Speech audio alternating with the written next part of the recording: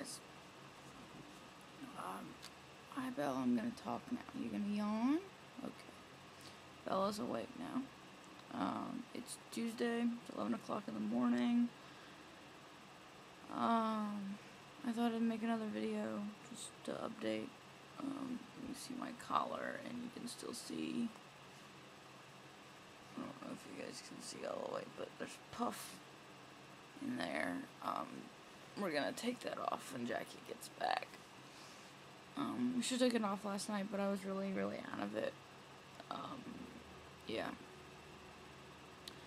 I've been trying to lower the dose of medication that I'm on. I'm on a lot of pain stuff, and I'm just not really happy with the way the dose makes me feel. I'm on Dilaudid, and I'm on 4 milligrams. Well, I can take 1 or 2, so 4 to 8 milligrams. As often as every 4 hours when I have pain. But the problem with post-operative pain is that if it gets ahead of you, you're fucked. There's no easy way to say it, but I mean, you're fucked. You have to stay on top of the pain. And if you get to the point where you're feeling it, you're going to get behind, and you're going to have to play catch up with the pain. And it sucks. And last night, for some reason, I wanted to try to get off the Dilaudid and onto the morphine. And I tried to do that last night, and it didn't work very well. And I don't even can't even remember because I was so out of it how to explain it. But anyway, at the point where I wasn't taking even enough morphine. And when I tried to take enough morphine, I was behind the pain, so I was chasing it. And it wasn't doing shit. So I woke up this morning and I took a full dose of Dilaudid again. It seems like it's all that's working, and it's really frustrating because it's the kind of pain medication that just knocks you out and makes you kind of worthless to the whole world. So my concern, I guess, is trying to figure out when am I actually going to be okay to drop down. Instead of 2 Dilaudid, I guess I'm going to stay on now to 1. So I guess I'm going to have to figure that out, but I definitely still need 2, and I definitely still need them every 4 to 6 hours. I can't even push it down to 8 right now. The shoulder's in a lot of pain. The doctor actually suggested that I'm sorry, table's wobbly. I'm sure that's not fun for you guys.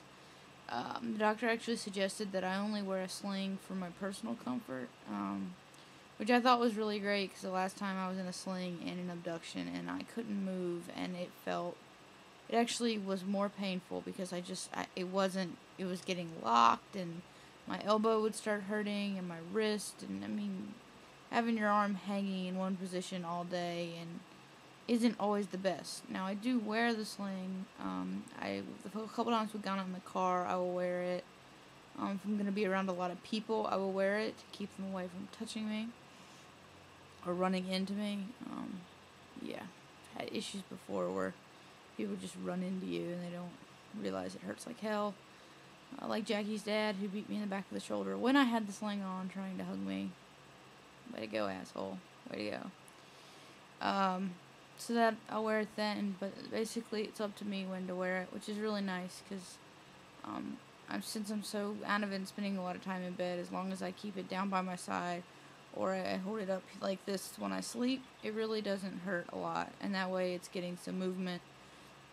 And it won't be shell-shocked when we start doing PT, which I think is next week. I think I have an appointment tomorrow, and then I see the dentist on Thursday, so kind of a busy week. And then Saturday we're having the first flight banquet, which is kind of just amusing because they had one weekend off after Worlds, which we went to, and now they're all getting together on Saturday because there's about 24 people that don't know what the fuck to do with themselves alone. Well, maybe like more than that, but there's 24 marching people who just don't know what the fuck to do with themselves, so it's kind of cute. But they need to get back together and have a cookout, which I'm fine with. They're cool people, and it's fun to hang out with them. So we're doing that Saturday.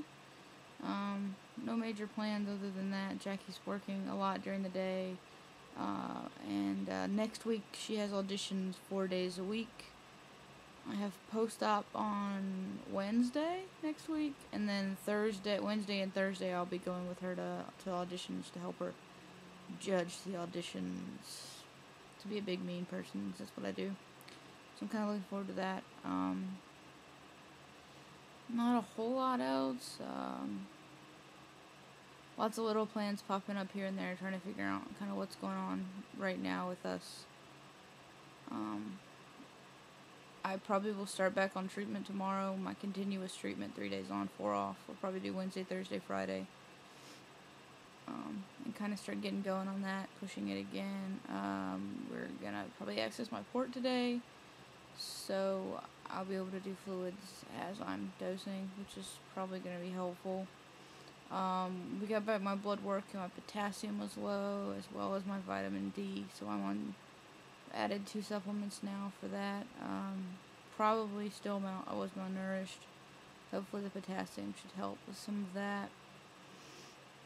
I don't really know what else. I guess I'll be starting weekly PT next week. We'll see how that goes. They think that because we didn't have to do any major repair to the joint, which still blows my mind, but because it was a bursitis and a cartilage and all that kind of repair, that I may be able to get up and move it a little earlier. So I'm kind of hoping we can, because I'm kind of ready to jump right into doing stuff with this thing. I'm moving too much right now, though, so I'm definitely making an attempt to chill. I have spent a good amount of time outside lately, which has been really nice, and I've been trying to keep up some kind of level of activity, I guess. We may or may not go see a play tonight at the regional theater. Depends on how we're both feeling. I know Jackie said she's really tired when she woke up this morning, and I was up all night in pain, so I'm not screaming with excitement to go out. Somebody just yawned. So there's that. We'll see if we go. I'm gonna try to keep up with the vlogs. I've done okay. I've actually blogged twice since we've been home. The blog got kind of neglected during the winter months of depression hell. I appreciate all of you who actually watch all of these. Your comments are always very amusing. So I'm glad you stick through it and you put up with me, because I'm not gonna edit. I'm not gonna be apologetic for it either. You get what you get, you know, you get what you would get if you sat down and you talked to me about shit, and you can ask questions, you know, that's what the comment thing's for. Anyway, so I'm hanging in there and trying to take it easy the best I can, which isn't very good. I'm really bad at that. And hopefully things will keep progressing. This was supposed to be one of the shorter videos, but you can tell that the Dilaudid has made me really, really talkative and kind of like out of it, retarded, not useful as a person. Anyway, so I hope you guys are taking care of yourselves, and I'll talk to you soon.